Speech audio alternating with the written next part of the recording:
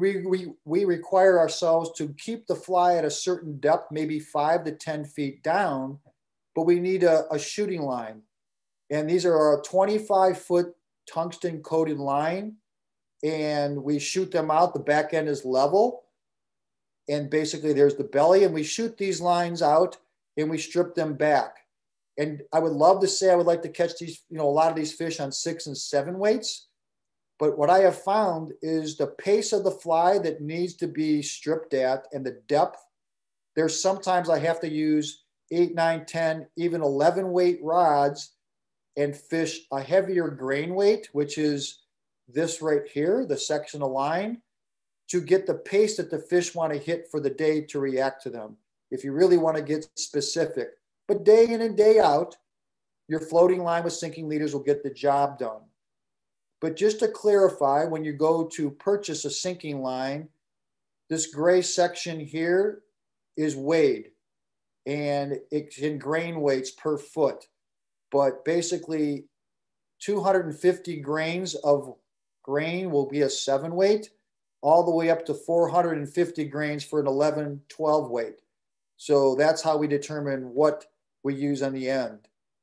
But that's going to be a specialty line. I think one of the better ones that you might want to get into is an intermediate. So on top of this is a very effective line for pond fishing, subsurface flies in and around your favorite farm pond. But this is an intermediate sinking line. The head is at the shooting line, level into your belly, into this mass up front, which is an intermediate sink. And that sinks around 1 to 2 inches per second at a slow rate. And then you could add on, a normal fly, but generally we add on a weighted fly, some type of weighted fly to get it down a little bit below the intermediate. One nice thing about what with an intermediate line is that it also adds a little more traction to a popper or a surface fly or a diver. It creates a little more disturbance, a little more pop, a little more wake to trigger some of these flies. So a lot of times my go-to line, if I'm only carrying one line for the day and I'm walking around the breakwalls, would be an intermediate line. If I was looking to purchase a line other than a floating line, would be the intermediate. And then there's the compounded lines, which I use a lot on the boat, but I think from a shoreline's perspective, it's not really apply a whole lot. But if you had a kayak or a small boat or something, or a canoe, even a paddle board, the triple density lines where they're going to be sinking at 3 inches per second, then it goes to basically 5 inches a second to 7 inches. It gives you a really nice bell curve fish to it that gets you down, keeps you down with the smaller diameters, and a very, very effective for me in midsummer, late summer applications when I'm fishing as deep as 25, 30 feet, maybe in the fall time for lake trout and stuff over in Erie, PA. So this is basically, I think I should get it to play, is how to cast these sinking lines.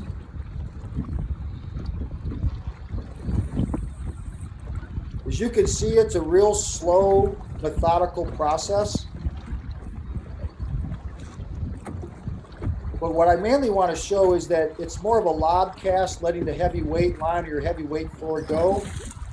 But if you notice the strip, that's going to be the key to catching fish, is that the angler that can figure out the pace of the strip is going to be the angler who catches the most fish.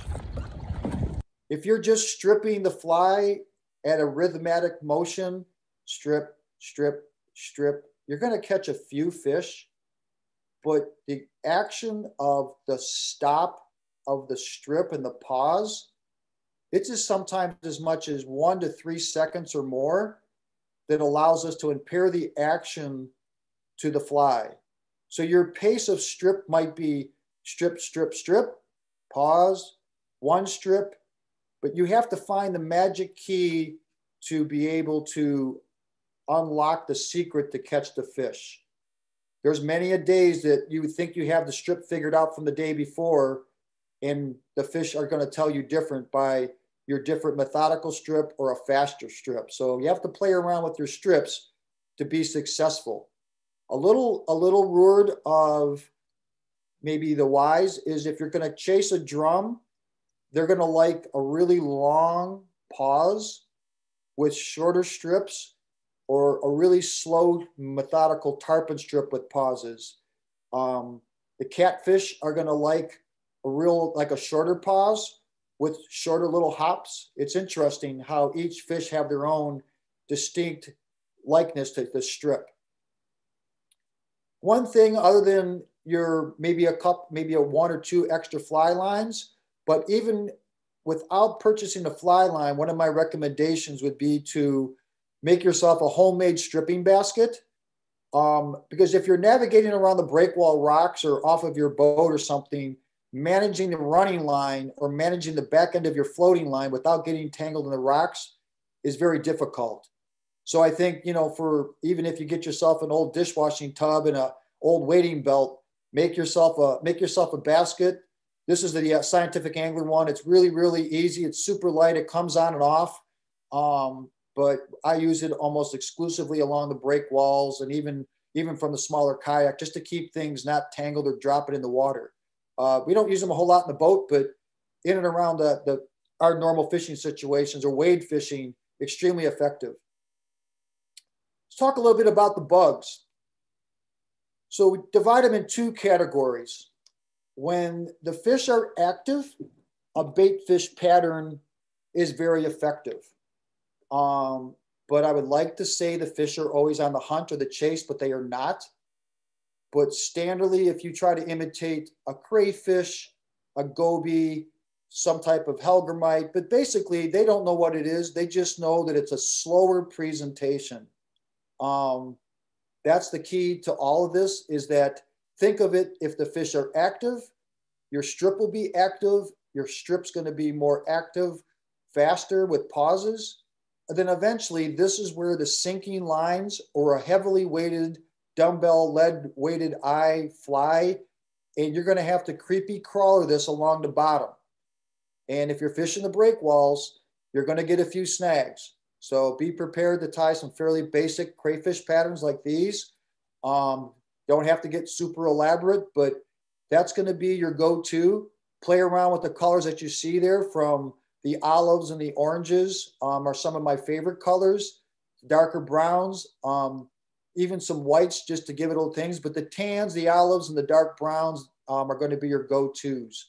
One little suggestion is make sure you try a fly that has some type of highlights of orange on it. I would have to say, and people always say, do eye color and highlights matter? And it's just like steelhead. You have to have targets, but I do firmly believe that as a fly angler, that these highlighted points are very important. And I'll get into that next. This is just a changer type goby pattern that we strip along the bottom very methodically. It's got a 45-degree eye that doesn't snag up as much. And you could use that on a sinking leader along with your floating line. They're a little bit of a nuisance to cast, but they catch extremely really well. I do prefer to fish my changers of these flies with a stinger hook, just because a lot of times the fish are a little picky. So if you're fishing on the bottom or near the bottom structure, fly rod fishing, the fish are inactive. And one thing I did learn from gear fishing, there are times that my retrieve is anywhere from 2 to 5, maybe even 7 minutes per retrieve when the fish are negative. So as a fly angler, we have to sort of use that same methodical approach of slow and go, and the fish won't be as aggressive to bite. So I do like a trailer hook. This is a standard array of bait fish patterns. That's just probably within maybe a half a day's of fishing to the flies that I went through to try to find the magic key. Some of the bullet points I will go over, though, is that eye color and eye size when you're tying your flies or purchasing them or weights is a key factor. So if you're targeting drum, you're going to want to fish the largest dumbbell eyes you could possibly cast comfortably, because the drum, the freshwater drum, like a retrieve that is very vertical, up and down, up and down, up and down. They like it on the drop. And so do catfish. There are times they might like the lazy swimming motion, but generally a heavily weighted fly that jigs up and down will catch you the most channel catfish and drum. Now, on the other hand, a smallmouth bass prefers an unweighted fly or even a floating fly with a sink tip on it because they like what's called a neutral buoyancy fly. They like a change of direction. They like a fly that hovers in their face, basically like a conventional fisherman, what's called a jerkbait. So these game changers and these hollow flies that we tie, or the Murdich minnow, these are all flies that are suspend after you pause and they don't sink. And a lot of times that is the go-to fly. So if you were fishing for largemouth, other than fishing up on the surface with poppers or intermediate line, don't be afraid to fish a sinking leader with a floating fly or a hollow fly that gets it down below the surface, but it still allows that action of the fly to be appealing to the fish. This is probably one of my go-to really easy to tie hollow flies. It's basically a gray olive, and you can apply basically some type of doll eyes. You can apply the weight, but this is an unweighted with jungle cock. But chartreuse flash, gray olive, craft fur, very easy fly to tie. I tie it on a shank. I bend spinner wire with a nice hook on the very, very end there. I've caught everything that swims with that using natural bait fish colors or chartreuse white, olive white color patterns. Catch from night walleye fishing to anything that swims on Lake Erie, other than the drum and the catfish. But the targeted game fish will chase that down like crazy. Standard clousers, I tie about 6 or 8 different clouser patterns, bright flashy ones for steelhead like this. And don't be afraid to tie purple or pink clousers for freshwater drum. Extremely effective, orange, pinks, and basically that is a great color combinations. The chartreuses and whites and olives are going to be really, really good for walleyes, but some of the really bright colors will be extremely good. When you notice for color selection, one last bullet point is that when we talked about bait fish, think about throwing a fly that looks like a bait fish in a school of bait fish. Our presentation gets lost in the mysterious cloud of bait fish, but by fishing bright fluorescent colors, your pinks and oranges and your chartreuses, it sticks out of the pack like a black sheep. And you'll be surprised that even if the water's clear, that those highlighted colors, when they break out of the schools of bait fish, that sometimes those are more effective than fishing natural bait fish patterns when you're fishing in and around a lot of bait fish. So don't be afraid to fish out of the box colors.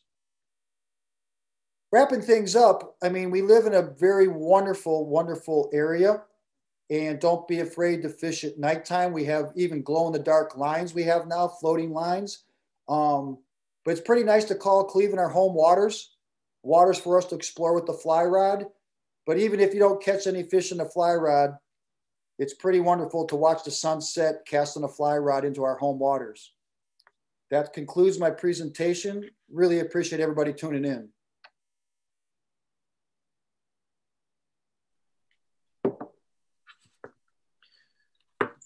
Thanks, Jeff. That was awesome. Really appreciate the information. We didn't get any questions into the chat, but I'm guessing there's probably some out there in the in the world. So feel free to unmute yourself, or if you want to just post it into the chat, I'll make sure it gets passed along, and we'll answer any questions that come across here. Thanks, Bob.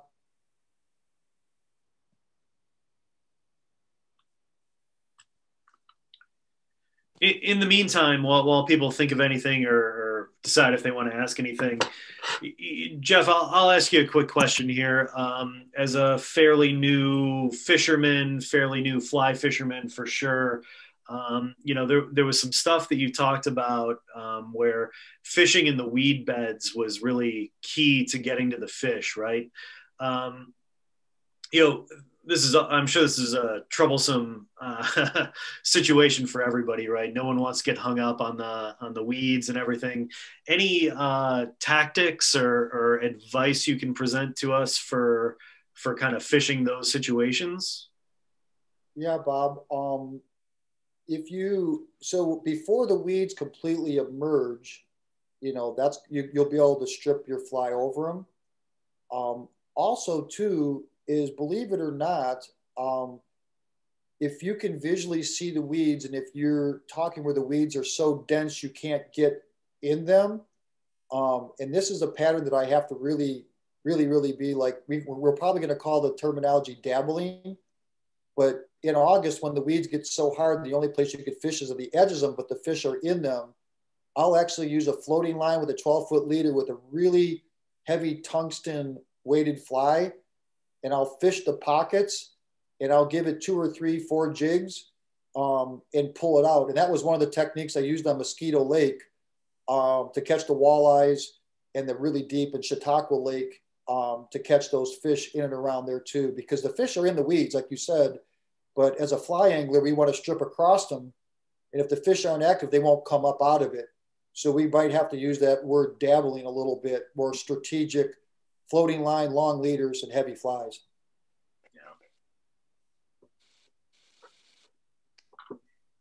Jeff, got a question for you about fishing the drum. Sure. How spooky are they compared to, say, carp? On my stand-up paddleboard, I've noticed a bunch of drum that seem fishable. I haven't tried it yet out on Lake Erie, but I can get pretty on top of them with my paddleboard. I'm wondering if you can get a good shot at them, or if you can see them, they're going to see you and they're not going to eat. What's your experience?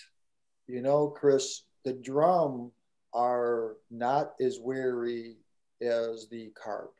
And what's really cool about a drum is that, or any species, is that you need to throw the fly outside of their awareness zone by quite a bit, and then bring the fly into the awareness zone very stealthily.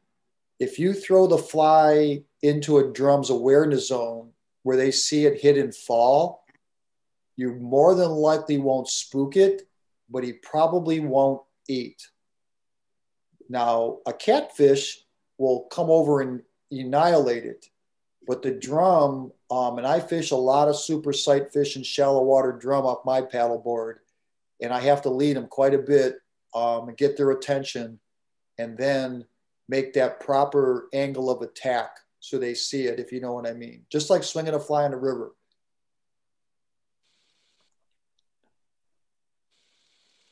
So do you end up using stealthier lines in order so they don't see the sink? Or I guess I'm curious, you can cast away and strip it into them. Is that basically it? Well, so when you position the paddleboard, you make sure that if the fish are basically, because they have a bladder, so they actually will suspend a little bit and they don't move around a lot. So if you position the paddleboard, imagine the scenario, the analogy of upstream of them. So when you throw at them, you're not throwing the line over their back or they see the line. So it's a my 99.9% of my client's success is me being able to control the boat to put them in the right angle of attack, because fishing is nothing more than a game of angles.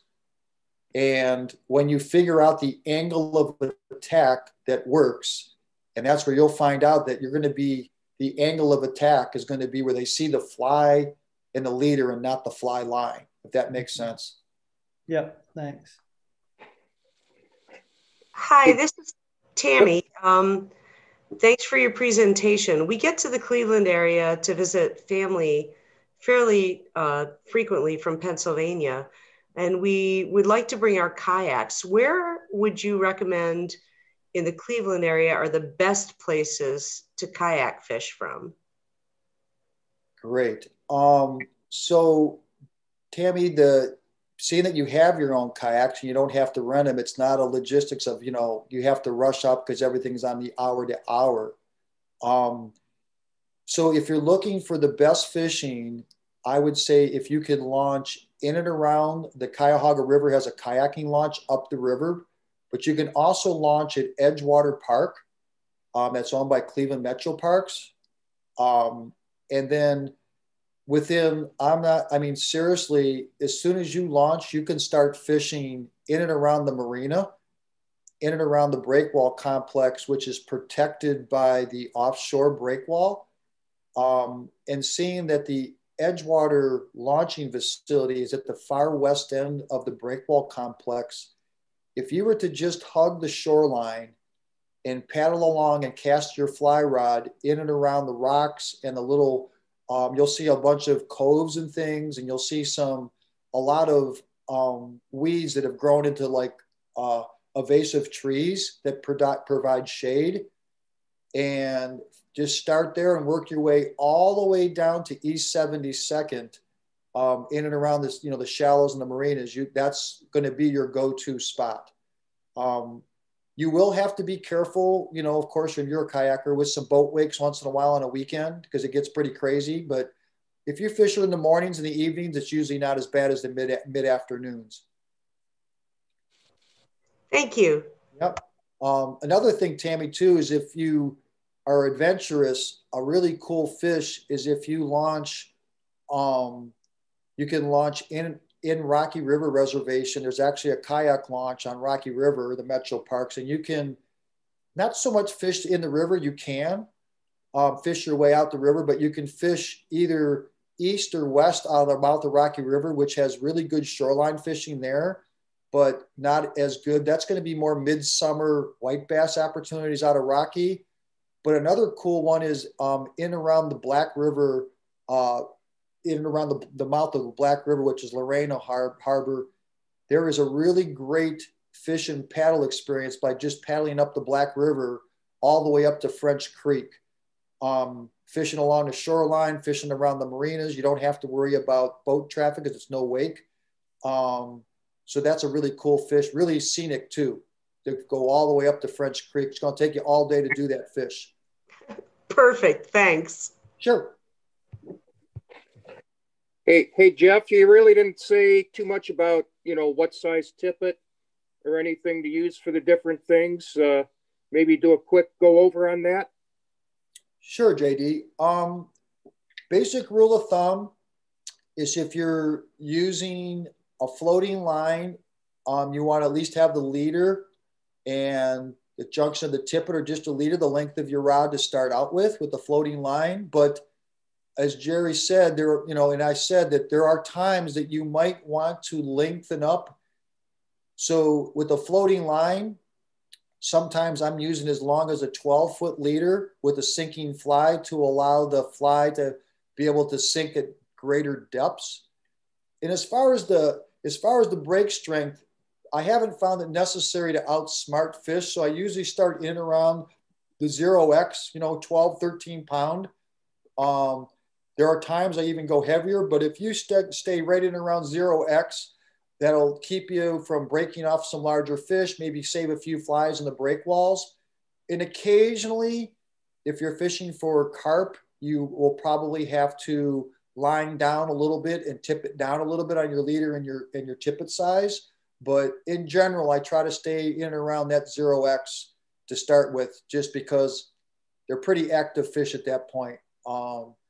And then if you're picking out a sinking leader, the sinking leaders is in replace of your standard nylon leaders. And basically you attach that to the front of your weight forward line. But when you're using a sinking leader, I try to use a leader after the sinking part. The leader or tippet part is around anywhere from 3 to 4 feet, because you sort of want that to be following that sinking part of the fly line. But general rule of thumb for me is if I have a floating or neutral buoyant unweighted fly, I keep it shorter. And if I have a weighted fly, I might go a little bit longer to allow that to appear action jigging, if that makes sense, Jerry. Yep. Okay. And do you, fluorocarbon, do you think it matters, for most of that fishing? I would love to say it doesn't matter, but I have had some occasions, like Chris was saying, that I've had better success even with the fluorocarbon leader. My thought process on that is that I generally use fluorocarbon just because it can't hurt. And it does have a little properties that allows it to sink a little better and shock resistant and a little more abrasion resistance with today's, technologies. So I would say that I'm pretty blessed that I get to, work with us scientific anglers and be able to get that at a reasonable price. But day in and day out, I would say that if you had just standard nylon, you'd be okay to give that a shot though. Okay.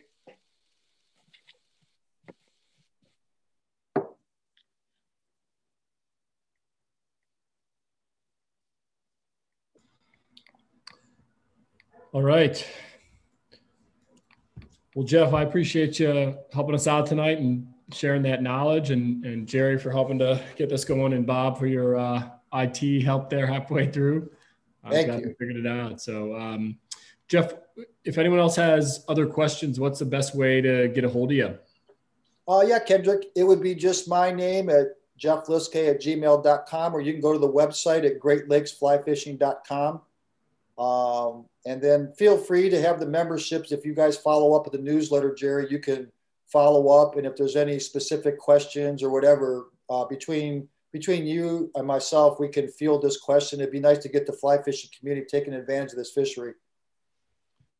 Yeah, no doubt. I agree. And I think it's something so unique to our region, and we just haven't really, exported it, to the larger angling community. A lot of people, I think, come in for steelhead and walleye, and that certainly seems to be big. But from my perspective anyway, even locally, we haven't really cracked this open yet. So I think it's awesome you're trying to figure it out on the fly. Yeah. Great.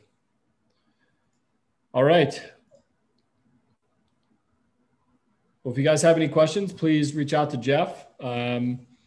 And if you have anything about the club, let myself or Jerry know. And hopefully we'll see you guys on the water here once it gets a little warmer and the pandemic slows down a bit. Thanks, Kendrick, for the invite. Jerry and Bob, thank you. Don't forget about next week. Oh yeah, next week we've got our first fly tying special. We've got Ara Hamamjian from the Trout Club doing a presentation on the Prince Nymph. He's going to show us the original pattern and then some variations on it with a focus in on what to kind of look for in your flies as you think about how to change them up and modify them and make variants in it. So should be very fun, very educational. Hopefully we'll get even more of the IT stuff figured out before then. It's a learning process on our end. So thanks for bearing with us. Yep. And also that for the link for Ara's program will be going up on the Instagram page here probably within the next couple days. Nice, Jerry. All right. Excellent. Again, thanks everybody. Jeff, thank you. Talk to everybody soon. Okay. Right, thanks, Jeff. Thank you very, very much for the invite, guys. All right, Joe.